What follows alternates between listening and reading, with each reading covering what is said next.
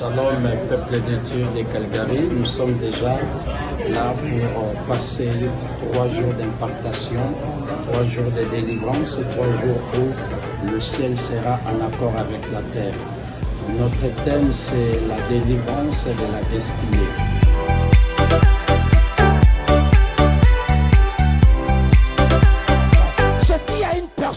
Si hier, il venait parce que vous étiez faible, mais l'onction de Dieu va te rendre puissante. Il y a l'onction, sa vie devient puissante. Est-ce que quelqu'un peut dire, je reçois l'onction du repos de tous côtés?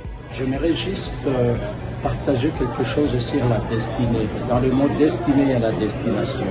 Or, dans le parcours de la vie, nous connaîtrons des obstacles et des combats et nous avons besoin de l'intervention de Dieu pour délivrer notre destinée.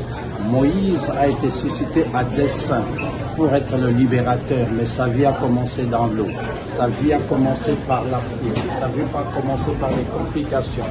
Mais le Dieu de la Bible a fini par l'amener à sa destination. J'aimerais te dire également, peu importe les combats, les attaques, lui-ci, peu importe les liens familiaux, il y a un Dieu qui délivre de la destinée. Ça, c'est l'aperçu de ce que nous allons partager durant 3 jours. Tu es béni et tu es mon invité.